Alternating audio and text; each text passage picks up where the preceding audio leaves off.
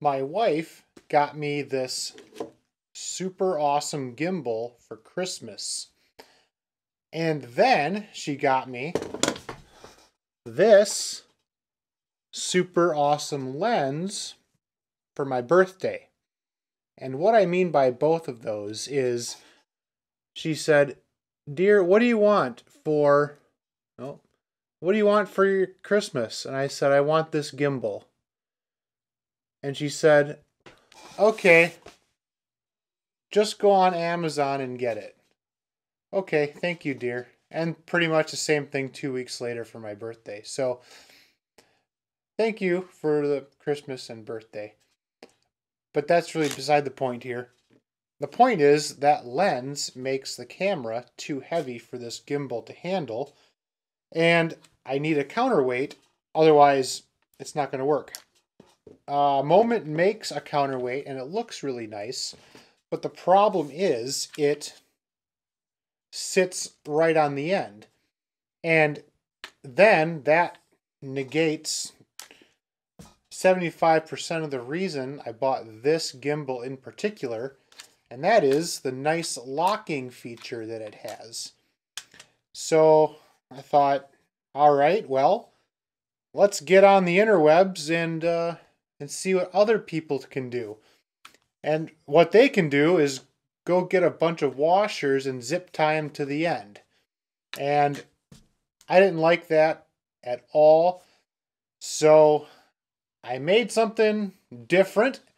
And if Moment or Zhiyun ever sees this video, maybe you can take an idea out of this to make a new counterweight. The first thing I did was go to Hobby Lobby and get tungsten Pinewood Derby weights. And tungsten is a really dense, heavy metal. So I didn't want this thing to take up lots of room.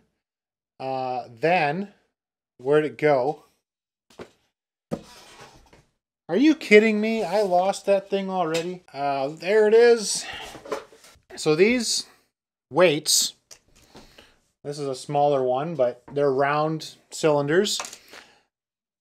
I glued 3 of them together, and then I took a piece of metal, bent it into a circle, glued that together with super glue just for a temporary bond. Then I dipped the whole thing in plasti-dip, a couple layers worth.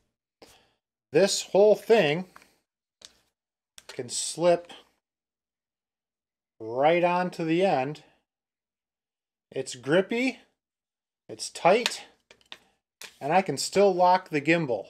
So, if you're a content creator out there and you have this gimbal, this is the way you should go. Unless you are like really doing something extreme, it's not going to fall off. Don't worry about it. Your vacation to Disney World is not going to cause this. I mean, it takes a little bit of effort to get it off of there. Is not going to cause this thing to fall off. So, there you go. Spend a little more than 50 cents at Home Depot and put a little bit of effort into it, and you will not be disappointed. So, thanks. We'll see you next time. And as always, take care.